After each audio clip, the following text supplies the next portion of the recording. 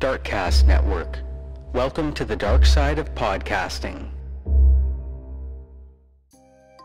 If you like weird, spooky, and strange history, then I have the podcast for you.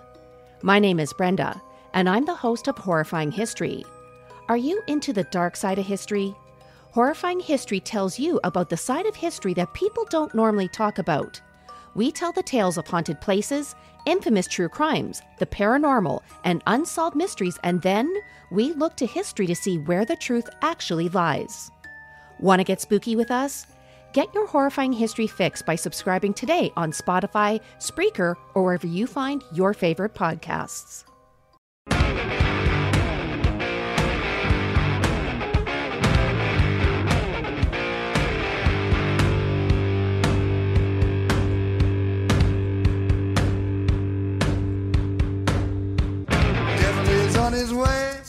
Devil is on his way. Devil is on his way, motherfucker. The devil gonna make you pay. Fall to your knees. Devil is on his way. Fall to your knees. Devil gonna make you pay. Fall to your knees. Devil is on his way. Mountain Murders is an Appalachian true crime podcast. Some content may not be suitable for all listeners. Listener discretion is advised. We say fuck a lot. I love your idealism, Dylan. Thank you, baby. Okay, in a perfect world, we could all just get along. Yeah, Rodney King advised us all to do that. He was on to something with that. Yeah. And look where we are. And look where we are. We're going backwards. We're going backwards, and it seems like in almost every facet of life.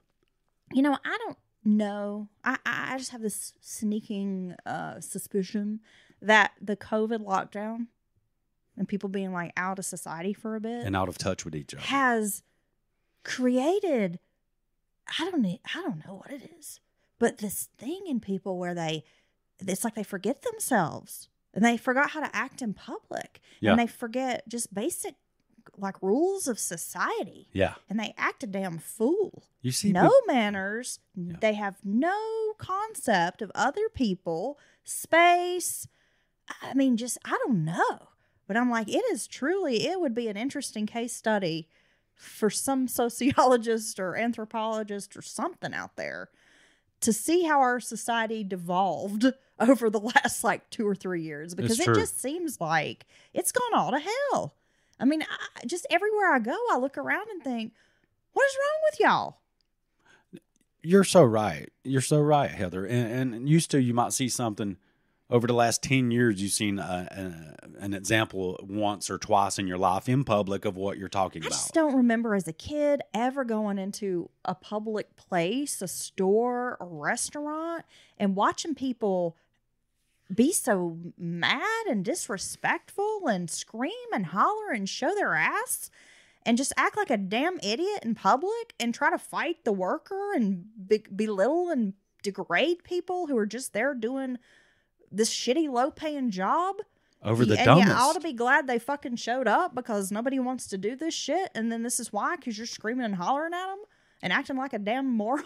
See, I mean, what? I don't know. I just think, my gosh, you would have never seen that kind of shit 20 or 30 years ago. And if you did, everybody in that store would have been looking at the person showing out like, what is wrong with you? And probably would have taken it upon themselves to be like, get the hell out of here, and like escort them out of the store.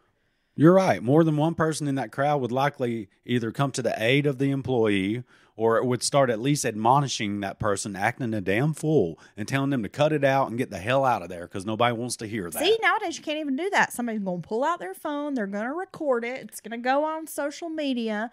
You never know now if you confront somebody who's wilding out, if they're going to pull a gun out, a knife out, what they're going to do. So people are afraid, and people are just afraid to stand up for other people these days. And it's a damn shame. Not that long ago, an argument in a chicken restaurant over whatever between that man and that woman. And he kept telling her, that woman, that he's going to hit her. She said one more word, and then he freaking hits her. And her 14-year-old son walks in the door and shoots him over some dumb argument at the register in public. I mean, that's the dumbest reason I've ever heard of.